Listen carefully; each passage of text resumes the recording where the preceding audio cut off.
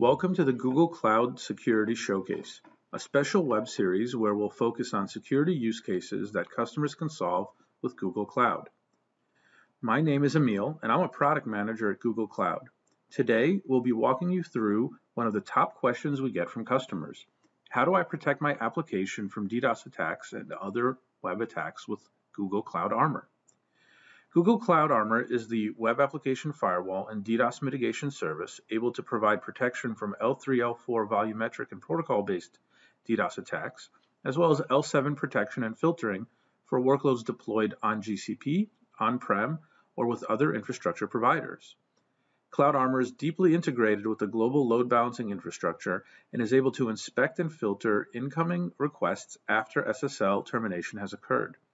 As a web application firewall, Cloud Armor contains pre-configured rules to help mitigate the risk from the most common attacks and vulnerability exploit attempts.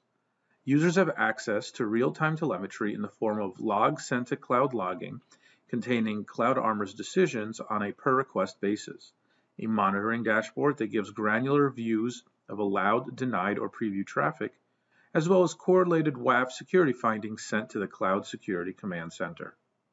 To get started, we're first going to want to deploy the external HTTPS load balancer in front of our application. You can do so by navigating to Network Services, Load Balancing in your Cloud Console and clicking Create Load Balancer. Click Start Configuration for HTTPS Load Balancing, select From the Internet, and click Continue.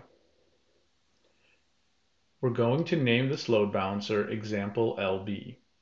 Now you will have to configure the backend, host rules, and front-end configuration for the GCLB.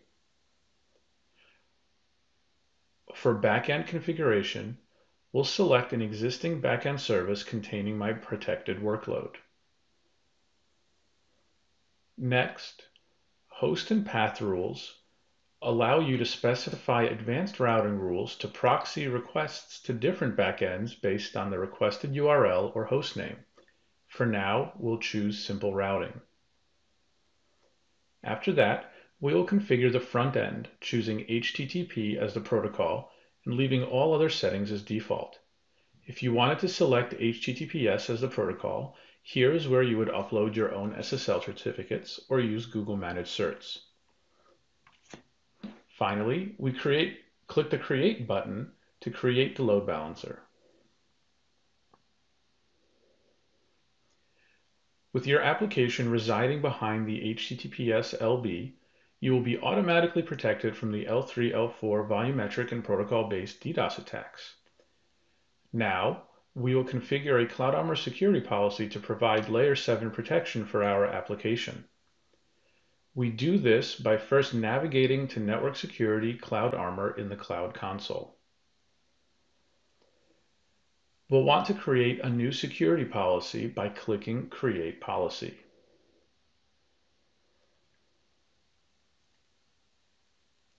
Next, we'll name the policy, configure the default action of the policy to deny, and select the appropriate response code.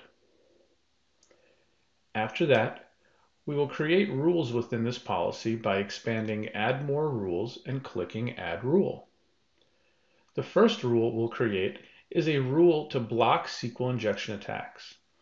After selecting Advanced Mode, you are able to write a rule using the Cloud Armor rules language called CEL, Common Expression Language.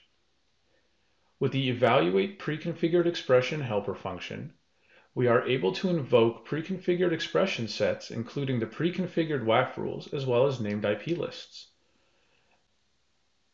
This rule will now match on incoming traffic that contains an SQL injection attack. Next, we select the action to take in the event of a request satisfying the match condition. In this case, my desired action is deny, and I want to return a 403 HTTP response code.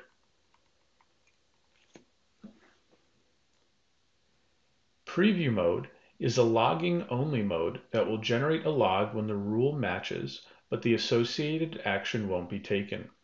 In this case, I will not enable preview mode, but it is a good idea to do so in production to validate the rule's impact before enabling it on your production traffic.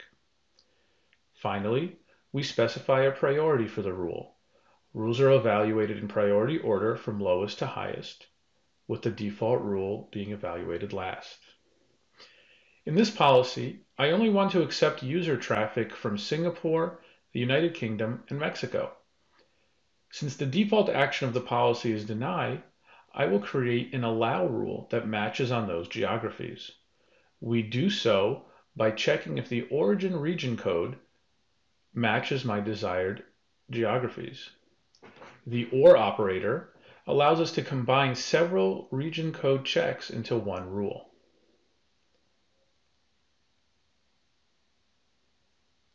Now that we have created some rules in our policy, it's time to attach it to one or more back-end services.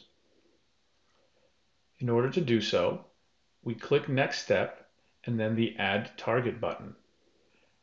I select the target back-end service that I wish to protect with the security policy. Now, all traffic destined to this back-end service will be evaluated against this CloudArmor security policy before being proxied to the back-end. Lastly, we click Create Policy to save and propagate this policy across Google's global edge.